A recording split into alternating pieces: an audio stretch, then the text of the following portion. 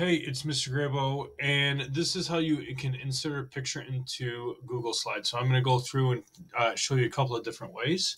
So you go up to this, one way is to go up to this insert menu, and then you would click image right up at the top. And then we have a couple of different options. Another way to get to it is this icon right here. It looks like an image. And then we click that arrow and it gives us the same type of menus.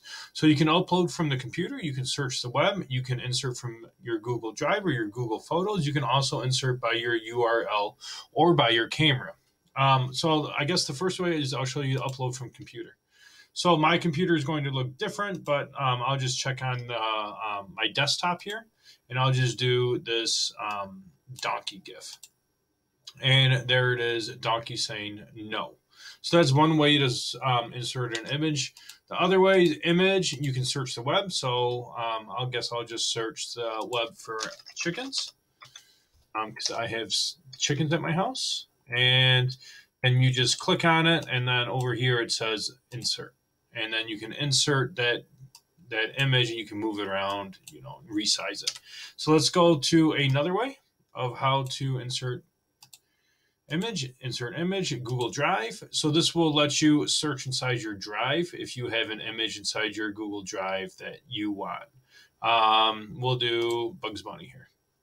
Oops. Then we just click insert, and there it is. Insert by Google Photos. You probably don't have Google Photos set up. I know I do.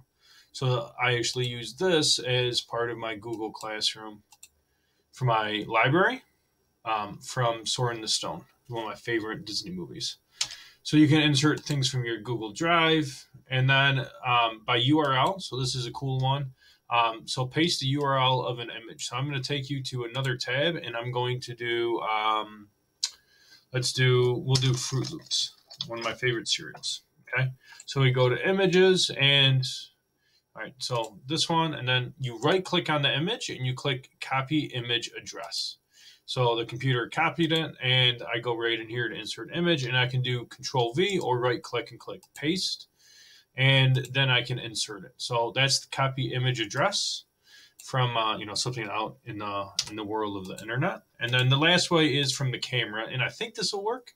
Yeah, so there I am twice. So this is great when you're turning in artwork or like taking a picture of your journal. You just click on it and you click insert, and there it is. So whatever you want of how to insert an image or a picture, that's how you do it. I hope this helps. Bye.